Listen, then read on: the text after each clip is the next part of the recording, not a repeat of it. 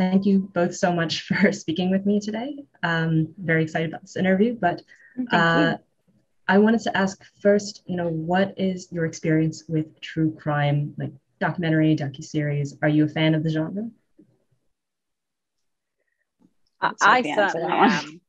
am. I'm a huge fan of the genre. I like eat it up for breakfast every day. I'm obsessed with it. I fall asleep to podcasts, documentaries, docu-series, anything like that. Like that is my genre. I love it. And so this was the first true crime thing that I'd ever done. So I was super excited about that. Nice. What about you, Odessa? I I tried really, really hard once upon a time to get into it. And I did. Obviously it's like so magnetic and intriguing, the genre, and it just sucks you in and you become completely obsessed with these things, and you become convinced that you can solve these mysteries no one else can, and that they're calling for you. But ultimately I think it just like I couldn't sleep, and I like became really uncomfortable with how little I knew and how much things would shock me. um, so I had to stop. I'm just not built for it. Oddly enough, I think I've had both experiences, but um, Yeah.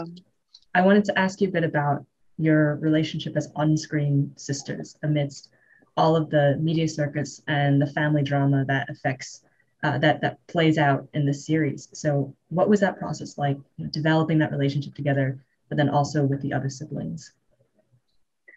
I think it was pretty easy for us. um, we're just blessed that we really enjoy each other as people, and it's just genius casting on their behalf. um and we had to do so many family scenes in the first few episodes, where they're just all living in the house, and there's these long family dinners with each other, and there's these big conversations sitting around the kitchen table or in the living room. And um, it just meant that as cast members we were all kind of around each other for a really long time. And then that obviously does like an incredible thing to bond people. But then I actually think that I didn't realize, and Sophie brought this up earlier, just kind of the feeling of anxiety when we were in scenes by ourselves as opposed to together as sisters. Like, I didn't realize how important that bond was and how quickly it happened and how strong it was until we got to the scenes where we had to be alone. And then you'd kind of find yourself going like, oh, I actually have no anchor.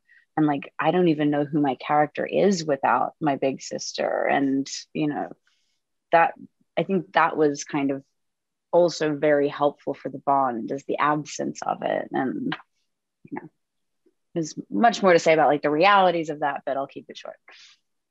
I love that. But Sophie, do you have anything to add to that? I mean, Odessa kind of hit the nail on the head. I mean, we bonded very, very quickly, and then yeah, there was, because we were in so many scenes together.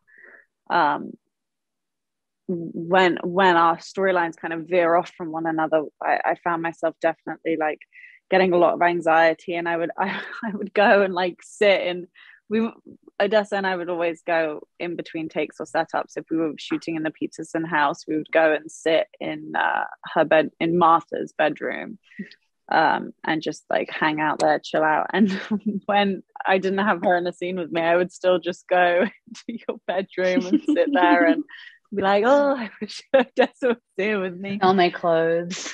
Yeah. Smell her clothes, lie in her bed. But yeah, it was just funny the way that it happened, to the point where, like, I mean, life really was mirroring, our characters, and the way that they're so anchored to one another, and completely each other's lifelines. So that was very interesting.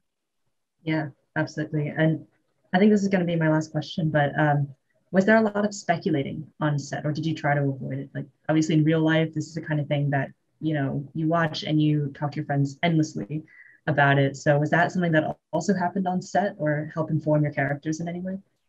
I think it made up like 90% of the conversations that we would end up having on set. Is like it would always come back to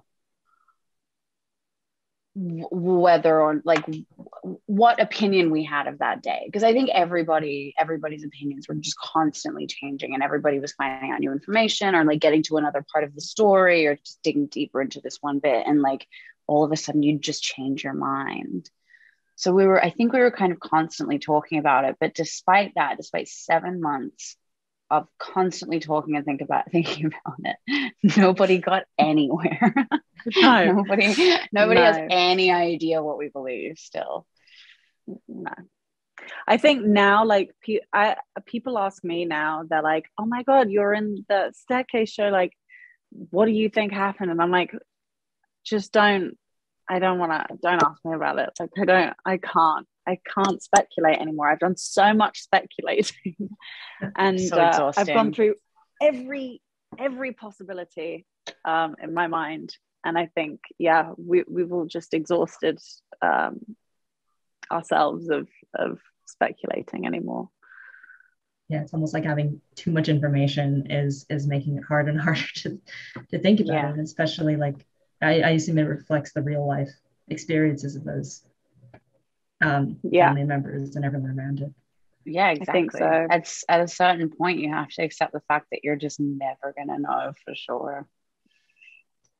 So the last thing, I'll try to have this be a really brief one, but in just like a sentence, what would you say is the most fascinating thing about this whole mystery and story to you? Ooh, that it's real. Yeah, exactly. that this is like a real story with real people involved and real things that have happened to them, and like somehow I don't know whether it's like an energetic thing, like I don't know what to attribute it to, but there are some people who weird things just keep happening to. And I think that this family is just unfortunately kind of some of those people just put in one big happy family. So that's the most shocking thing to me, that it's like that we didn't actually make anything up to make this show exciting, Yeah, there were no liberties taken to make the story more exciting. It was probably like, we might have to leave that on the cutting room floor. That's a bit too much, but it's all real. No one's going to believe that. Yeah, exactly. Right, well, I think that's probably my time if my internal clock is correct. So so thank you both so much for your time, and I'm loving the series so far. Thank you. Thanks, Emilia. Have a good one. You as well.